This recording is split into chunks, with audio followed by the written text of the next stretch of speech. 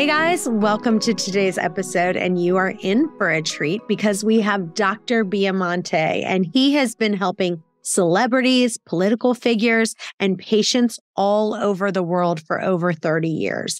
He is a world-recognized authority in advanced nutrition, and he also specializes in Candida and thyroid. And today we're going to talk about how the two are intertwined. So, Dr. Biamonte, welcome. Yes. Hi. Nice to be here. Yeah. So you specialize, you have a couple different websites. You've got New York City Thyroid Doctor and you've got New York City Candida Doctor. But are you now in Florida doing some stuff too? I guess you see clients all over the world, so it really doesn't matter because you do most of your stuff on Zoom, right? That's true. So doesn't matter where I am. You can throw me anywhere and I can still help somebody. Yeah. Well, you've been helping people all over and have helped me as well. And so we're so grateful for all the work that you do. But let's first talk about how Candida and thyroid are kind of intertwined, and people kind of keep those really separate. And you say, hey, there's a lot of things that are intertwined with the two. Right. This is why I have the website, the New York City Thyroid Doctor, and then the New York City Candida Doctor. It's because Candida has a particular affinity for the thyroid gland in terms of making it toxic, interfering with the hormone function of the T4 and T3. Candida, there are doctors out there I know who swear there's no such thing as low thyroid. They claim that everybody with low thyroid has Candida. And we know that leaky gut syndrome is a very common thing that you find in patients with Hashimoto's.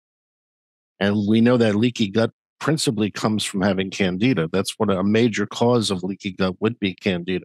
So that would link leaky gut and Candida with Hashimoto's.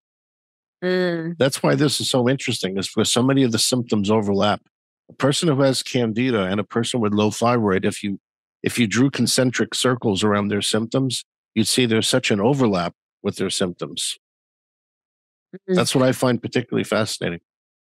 Well, one of the things that I like about you that you talk about, because Candida, if you guys don't know, is a yeast that lives in your digestive tract. And when it grows and it gets out of control, it causes a whole host of symptoms. And it really makes it hard to identify and treat because, people think, okay, well, they blame it on other things when it really is Candida. But here's the problem with Candida. If you treat it too aggressively, then you feel so bad that you can't even get out of bed. And I know that for me, I've had massive Candida issues. But I know that if you treat it too aggressively, like right now for me, I am working harder than I've ever worked in my life. I'm under the most stress I've ever been under in my whole life. And so I have to do this balancing act because I literally can't take off of work and just like lay in bed for, a week while the Candida symptoms die off. But at the same time, you've got to have someone like Dr. Biamonte that says, all right, we're going to have to do this gradually because if you go too aggressive, now the die-off symptoms are so bad that you feel terrible. So talk about that just for a little bit. Well, that's why it's important to have a program that has built-in safety facets to help you deal with the die-off, which is a very interesting subject in itself. On my program, the Phase Zero program, which you're familiar with, Phase Zero helps the person handle die-off because two of the major products, Candy Scrub and Candy Loosener, deal with die-off directly. Candy Loosener has molybdenum and some other products in there that help your body specifically detoxify alcohols, which Candida is constantly releasing into your system. And it also helps detoxify other mycotoxins and neurological toxins that the Candida releases. Now, when you kill Candida and the cell breaks down and it starts to release its innards, you could say, more of these toxins are released. So you have to be able to detoxify them. Otherwise, you're going to feel really sick. The Candy Scrub product contains different fibers and binders, which specifically bind to the waste products of the Candida as it's dying, so that it leaves your body through your stool rather than building up in your system and making you sick. So some of the key things that detoxify the waste products from Candida, one I just mentioned, which is molybdenum. The other is pantethine, which is the vitamin B5, pantothenic acid, in the coenzyme, or in a coenzyme form. Pantethine is great to help detoxify Candida. And then fiber and binders of different kinds are needed, because you have to have the binders to attract the waste products of the Candida and bind them so that they'll be excreted through your stool. And then, of course, to do that, you have to have fibers. So you can use a variety of binders. Like we use some sodium alginate, which is a good binder for these toxins. We use bentonite. Any of the clays or the binders are very good. Chlorella is another one which helps. And then most fibers do. Psyllium, of course, is a go-to fiber. Apple pectin, citrus pectin, all of these types of fibers help to flush the Candida out of your system. Even in small amounts, vitamin C also can help you detoxify the waste products too. So when you're doing a Candida program, you have to be taking these substances to help you deal with the die-off of them. Otherwise, as you were saying, it's just overwhelming.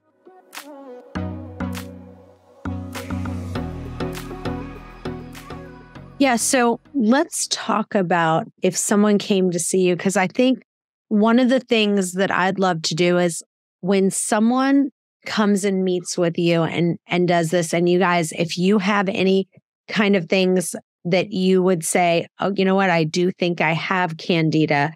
And let's just, for people, let's talk about, some of them. I think people know fatigue, feeling spaced out, flu-like symptoms, maybe mood swings, anything like that. Kind of give some of the more Candida symptoms that maybe people won't think about. Well, one of the things, of course, thyroid problems would be one. If somebody came to me and told me about all their thyroid problems, I would ask them when they began. And then I would look to see whether or not the thyroid problems began after a period of extreme stress or being in the hospital or being on antibiotics, because those would be incidences where the Candida would come about. So let's say if the person had an operation on something disrelated, they had a sports-related operation on their shoulder, and then after that point, they had a lot of digestive problems, and now they're starting to develop thyroid-related symptoms. I would suspect they developed Candida when in the hospital from the antibiotics. Yeah, and one thing that you have told me, which I don't think normal people talk about, which you had said, is that if you have an intolerance to perfumes, odors, or fumes, or anything like that, like more than the average person, or if like things really worsen in like a damp, muggy, or moldy places, or if it rains, or even major joint issues.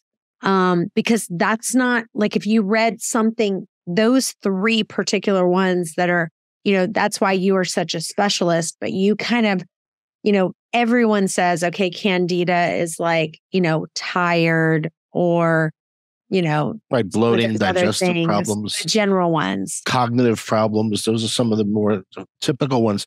But the symptoms you were just referring to happen to be some of the top symptoms and the most common of leaky gut syndrome.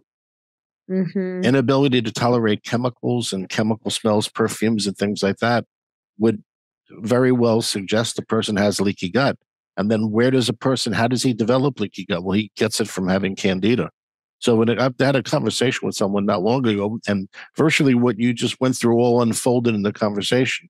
They told me, well, I don't go out much anymore. So I said, well, that's interesting. So I used to go to the bar or the pub down the block, but I stopped going because I noticed that I couldn't handle the cigarette smoke and the perfume people were wearing. And then he said, and on top of that, my tolerance for alcohol has dropped so much, I can have one drink and be hungover for the next few days. Well, that would be a classic person with Candida and leaky gut right there. So it is just so hard to overstate how important magnesium is for all aspects of our health. Everyone is talking about how critical magnesium is. And there is a long list of symptoms and diseases that can be eased or even treated with magnesium. So way back when, doctors used magnesium for all kinds of conditions like arrhythmia, constipation, preeclampsia, even seizures. And now it's kind of used as a last resort. It's absolutely essential to our health and our well-being.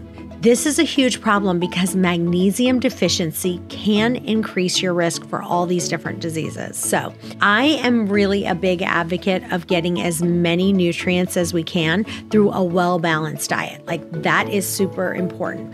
But I really feel like right now that food alone isn't going to work because our soil is so overworked and so mineral depleted that it's just lacking so much magnesium. Fortunately, BioOptimizers has the solution. Their magnesium is the only one that has 7 types of magnesium, and it's specially formulated to reach every tissue in your body. So go to magbreakthrough.com/wasteaway. That's magbreakthrough.com/wasteaway and get 10% off and use the code wasteaway to get your magnesium.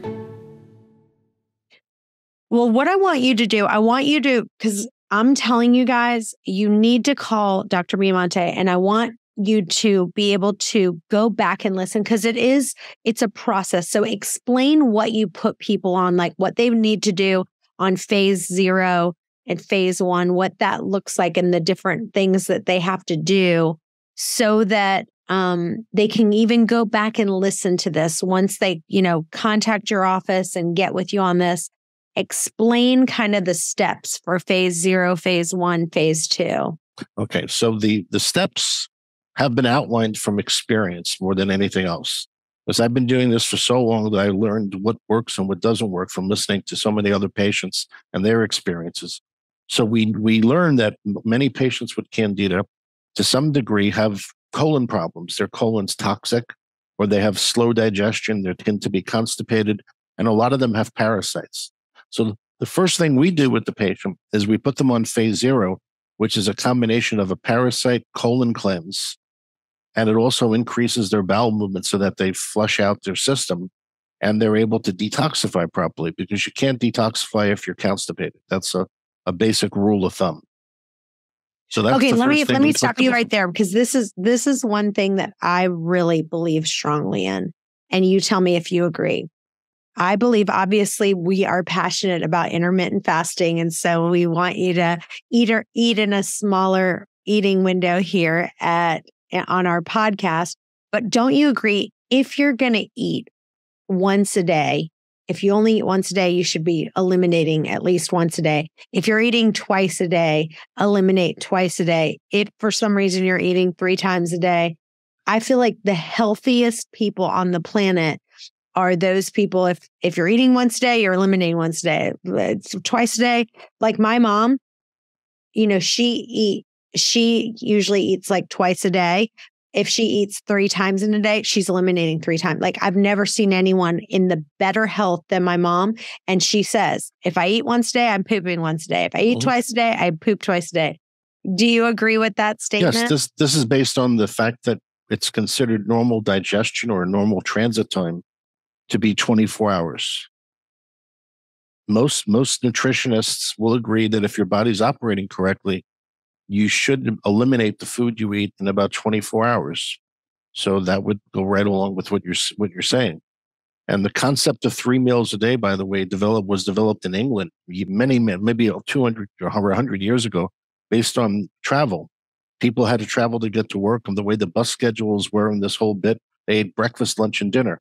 That's how it all developed.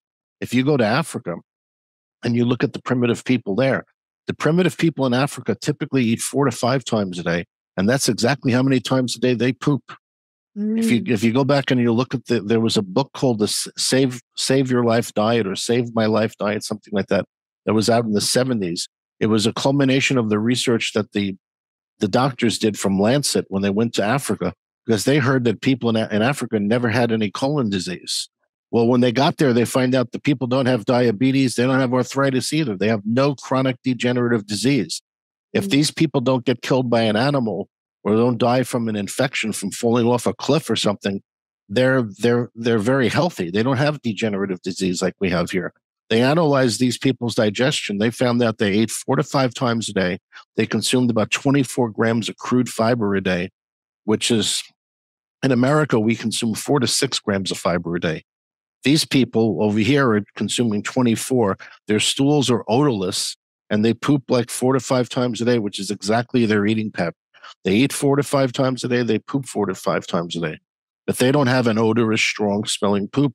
Their poop had the perfect balance of all the correct bacteria.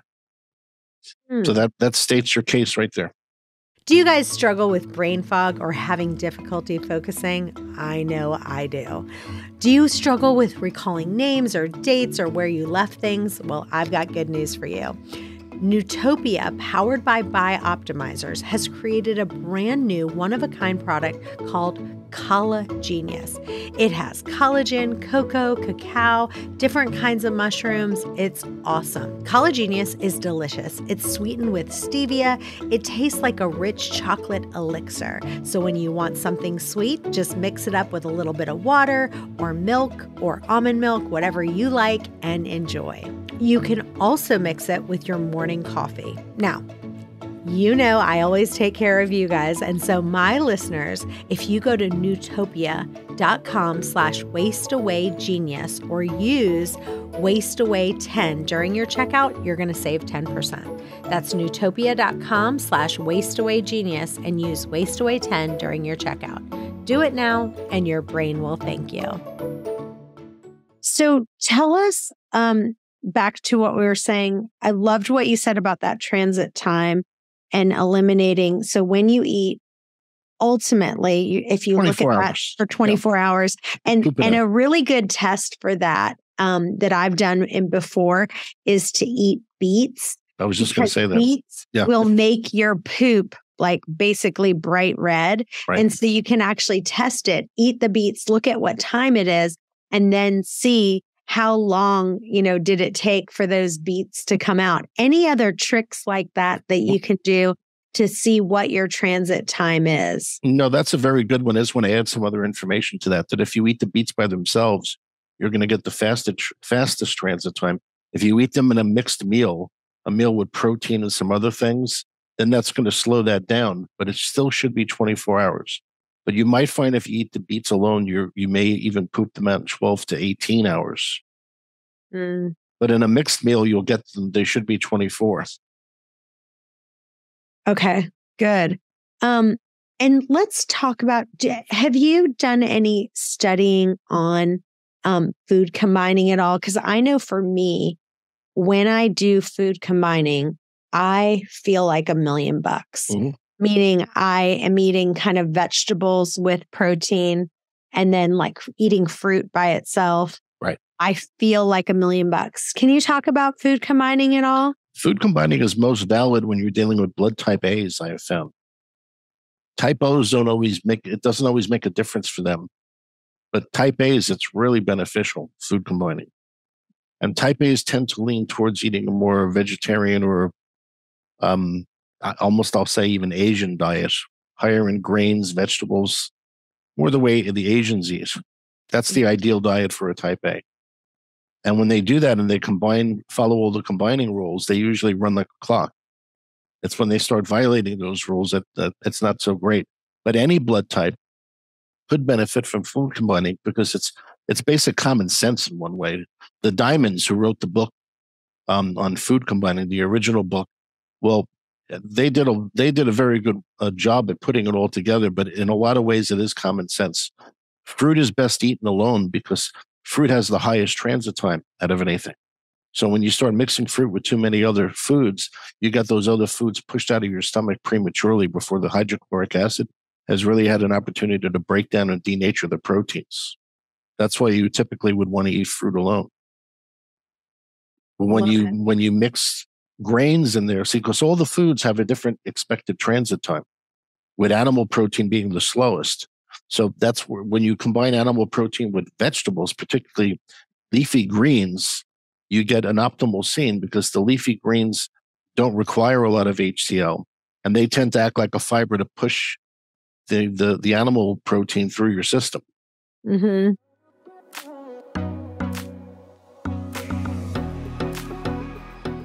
So one of the things that you recommend is in the beginning is frozen castor oil capsules. Mm-hmm. Doing that in the very beginning. Talk about that for just a bit. Castor oil is kind of unique. If we erase from the memories of a lot of people out there being chased as a child by the adults with this big spoon of castor oil that they were looking to give, just erase that for a second and look at it in a new unit of time. Castor oil is highly antiparasitic and antifungal. And when it enters your intestinal tract, there are enzymes in your intestines which convert the castor oil into substances which are highly poisonous to parasites and Candida, but not poisonous to you. We give it in a frozen form because we want it to pass through the stomach.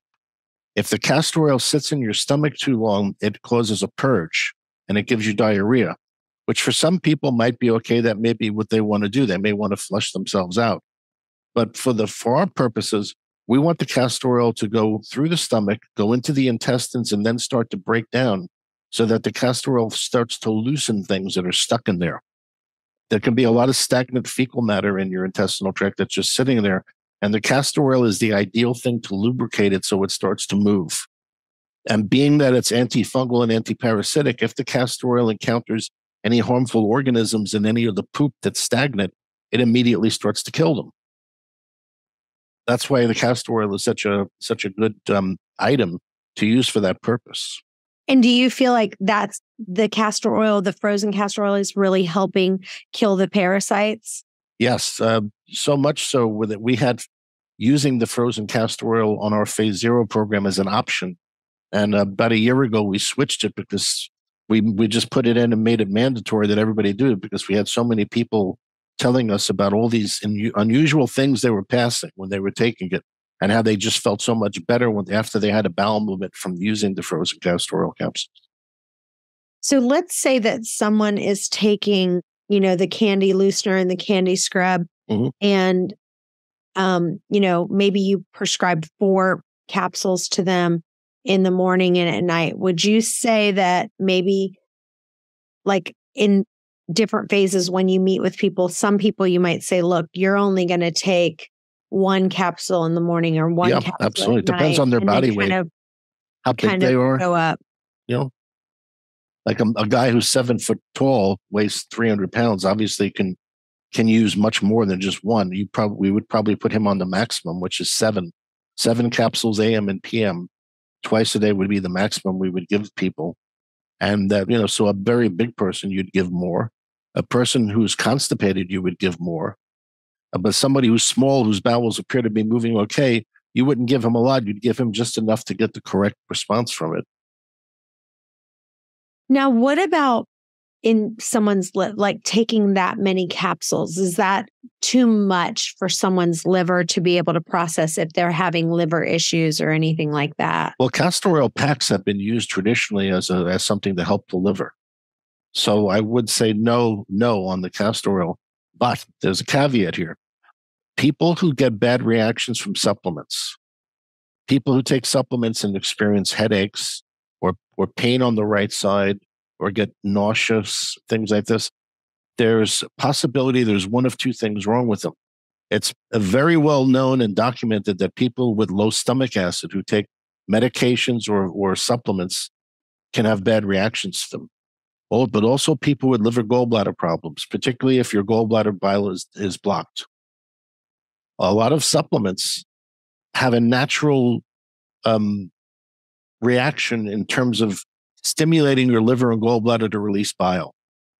And if you have gallstones or if you have a blocked gallbladder pathway, when you take supplements, you'll get pain or you could feel nauseous. And that would be a sign that there's a pre-existing blockage of either sludge or gallstones there. It's not that the pill you're taking is necessarily bad or hurting you. It's that your body's not tolerating the pill because it has a pre-existing problem. So if anyone out there is listening and they'd like to take supplements, but every time they take supplements, they get pain on the right side or they have nauseousness or something like that, there's a pretty good chance they may have a gallbladder problem. And then what do you suggest for that if they are experiencing that? Well, I would suggest they go to their doctor and get some kind of a scan to see how bad the problem is. Because if it's a minor problem, there's a possibility the doctor may have a medicine that can help them flush the stone, or they can go ahead and look on the internet at some of the traditional remedies that have been used to flush stones by people who are herbalists and whatnot, and they can deal with it that way. But if their gallbladder is really impacted with stones, and unfortunately, they may have to have it removed. There could be no way around that. Well, this has been amazing. We're out of time. I'd love for you to come back on when we have a little bit more time, because you are filled with so much knowledge. And tell listeners where they can find you and where they can follow you and get onto this treatment. Yes, they can find us on Facebook and Instagram. And they could also visit our 3 websites, health-truth.com, the New York City Candida Doctor, and the New York City Thyroid Doctor. We'd be happy to help. All right. Well, you guys stay tuned. We've got another episode coming up in just a few. Bye-bye for now.